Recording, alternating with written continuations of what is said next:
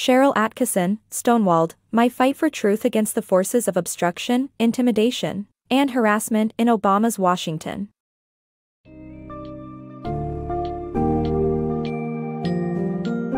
As President Obama promised an era of transparency and openness, investigative journalist Sharyl Attkisson discovered a different reality. In her book, Stonewalled, My Fight for Truth Against the Forces of Obstruction, Intimidation, and Harassment in Obama's Washington, she uncovers an administration that obstructs and manipulates the press. This summary reveals how press freedom has suffered during the Obama era, alternative means the government uses to control its narratives, and how journalistic integrity is under threat. It also delves into specific instances where the administration desperately tried to cover up its failures and silence investigative reporting.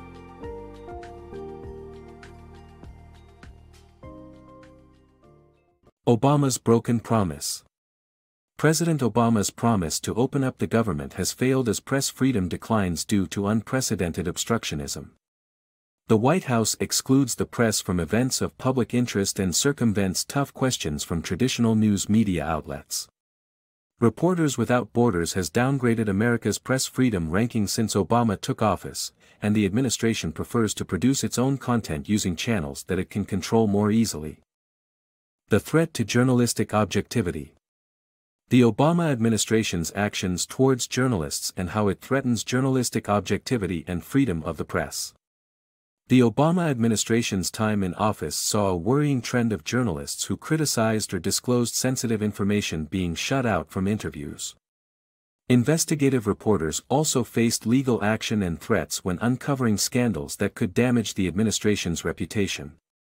Leading news organizations such as CBS and C-SPAN have been warned or blocked from access to the president after disobeying government requests. The administration's actions towards journalists have raised concerns about the objectivity and freedom of the press. The deceptive world of astroturfing. Astroturfing is the practice of deceiving people by creating fake grassroots support for products, groups, or policies to manipulate public opinion. This strategy is used by public relations firms to promote their clients' interests by creating the illusion of genuine public support. Astroturfing is prevalent online, where it is difficult to identify the true identity of someone promoting a product or idea. The practice is so effective that politicians use it to sway public opinion in their favor. While it may seem harmless, astroturfing can have a significant impact on consumer choices, media reporting, and public opinion. Government surveillance of investigative journalists.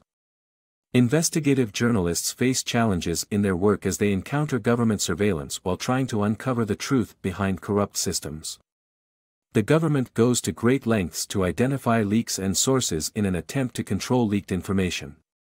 Leaks and information received by journalists were often obtained by whistleblowers within the government. The author, an investigative journalist, shares her own experience of government surveillance, where spyware infiltrated her computer and made financial accounts and passwords vulnerable. This kind of government surveillance threatens journalistic integrity and freedom. Despite such challenges, investigative journalism is crucial in exposing corruption and maintaining transparency in government systems. ATF's botched operation. The ATF carried out an operation named Fast and Furious, where they enabled registered gun dealers to sell firearms to gun traffickers, knowing they would end up in the hands of Mexican drug dealers. Although the Bureau claimed to track the firearms, most of them remained unaccounted for and were used to commit crimes, including the death of Border Patrol agent Brian Terry. The operation resulted in the deaths of many innocent people, and not a single cartel leader was arrested. Despite ATF special agents and cooperating gun dealers expressing their concerns about this operation, it continued for years. This catastrophic operation raises serious questions about the ATF's actions and whether other government agencies were aware of it. Fast and Furious scandal. The U.S. government denied any knowledge of the Fast and Furious gun-walking program until whistleblowers exposed the lies. Reliable documents showed that Attorney General Eric Holder was aware of the operation as early as July 2010, but he testified otherwise. The government has concealed its actions regarding the scandal, with President Obama invoking executive privilege for the first time. The scandal was made public by an author whom the government tried to silence. The green energy fiasco. The Obama administration's efforts to boost environmentally friendly companies and projects were unsuccessful and resulted in huge financial losses. The administration reserved $90 billion from the 2009 stimulus package to support green energy companies, but their expectations were unrealistic, and the companies that received government money were poorly selected.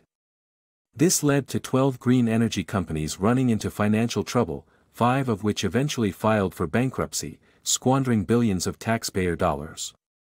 Even companies with bad credit ratings, such as Think Global and Beacon Power, received stimulus tax credits and loans from the government. For instance, Fisker Karma, the plug-in hybrid vehicle that received a $528.7 million loan, which was expected to create 5,000 jobs and produce 75,000 to 100,000 cars each year, filed for bankruptcy after selling only 1,800 cars. The government's attempt to cover up this failure to the public was unsuccessful, and it became another fiasco.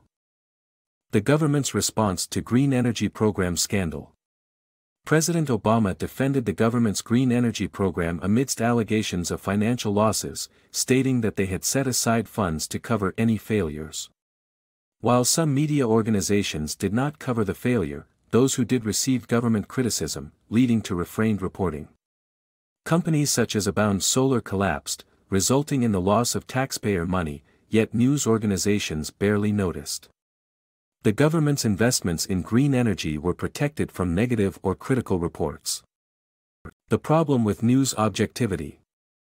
In Manufacturing Consent, Noam Chomsky and Edward Herman argue that journalists and editors in news organizations prioritize profitability over objectivity. The author's experience confirms this, with news stories being chosen for their ability to generate revenue instead of their accuracy. Advertisers and powerful people also have undue influence over the news, leading to self-censorship and discouragement of investigative journalism. Access to information is also a hurdle, as the government can be uncooperative or provide biased accounts of events. Journalists have an obligation to report accurately and actively seek out information, rather than relying solely on official sources.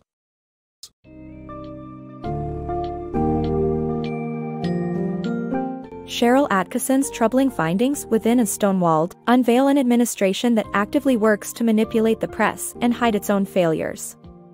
Through examples like Fast and Furious and the Green Energy Program, we see efforts to conceal the truth, distort public perception, and smother journalistic integrity. As the government's stranglehold on media increases, journalists find themselves with their backs against a wall, fighting for the survival of authentic reportage. The battle against obstruction, intimidation, and harassment in Washington, D.C., represents a wake-up call for those who believe in the power of a free press and transparent government.